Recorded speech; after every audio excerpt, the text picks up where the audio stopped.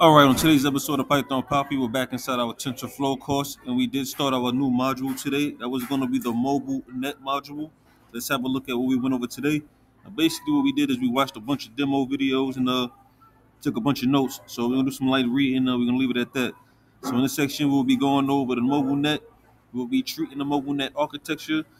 This was first developed by Google researchers in 2017, which gave us the MobileNet version 1 and later updated to MobileNet version 2, which was developed in 2019. After this there was a mobile version net 3. We're just going to focus on the MobileNet version 2. And we'll be going over a paper titled The MobileNet V2 Inverted Residuals and Linear Bottlenecks. So that's the paper that we're going to be working off of, the documentation paper. Feel free to look it up yourself. Now, the mobile nets have been built for environments with low compute resources like the mobile and edge devices.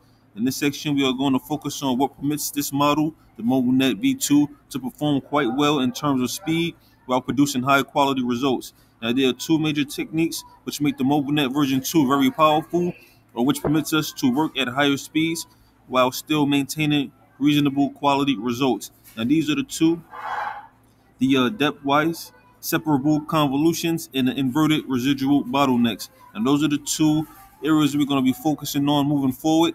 I'm going to just do some light reading from here on out. Probably, I don't think we're going to be doing any code in this section. It's just going to be going over documentation on those two topics. But of course, I will keep you posted every step of the way. For now, it's the Python Poppy. You guys stay Gucci.